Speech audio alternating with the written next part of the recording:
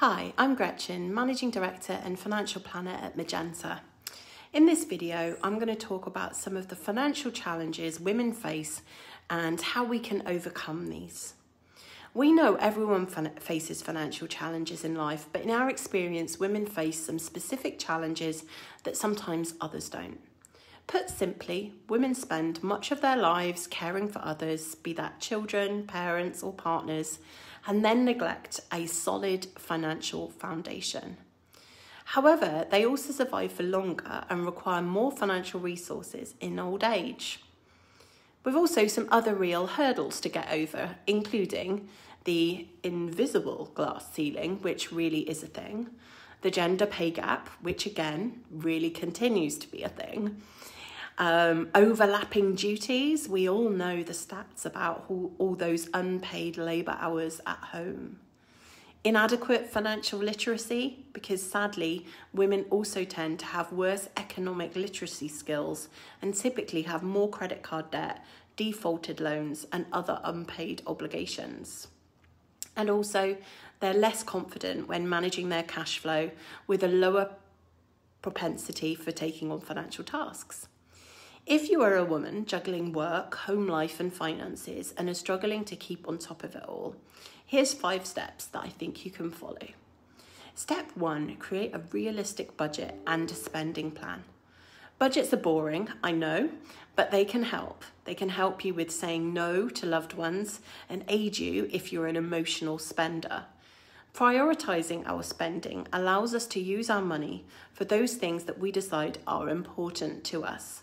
So take 30 minutes to calculate how much you've got coming in and going out each month so you don't lose track of your money.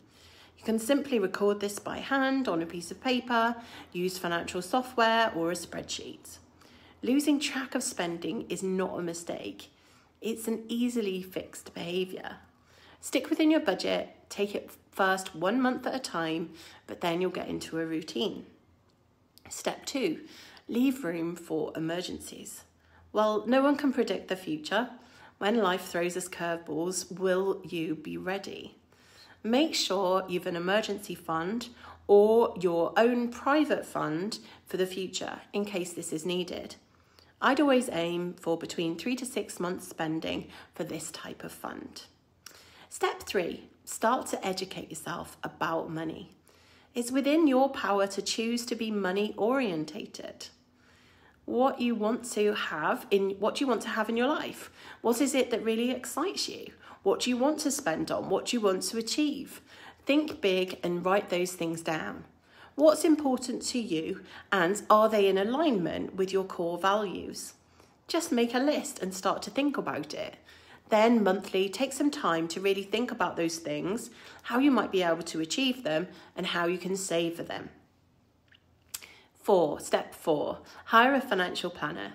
A financial planner can help with a forecast to help you see what your future holds and whether you'll be able to afford to live the life you want in your retirement. You might already have a bad feeling about what this might show, but don't worry, working with a good financial planner can help you face the truth and assist you in making good financial changes and good decisions in the future. A good financial planner will help you to look at this objectively and work with you to design the best personal financial plan possible with your resources that you have. Step 5, ask for help. Don't be afraid to reach out when you feel stuck. Financial challenges aren't rare and they don't discriminate, yet women face more of an uphill battle than most men, but we're all going through it. As women, we must overcome economic adversity with intelligent choices by sharing things and hopefully lead to better financial independence. In conclusion, while planning for the future is important to everyone, women have special considerations to make. But for those looking to make the most of their financial futures, you shouldn't let the challenges you face hold you back from getting on track with the aim towards living your best life. Financial planning, whether solo or with the assistance of a professional, can definitely make a significant difference. If you decide you want to work with a financial planner, do call me for a chat.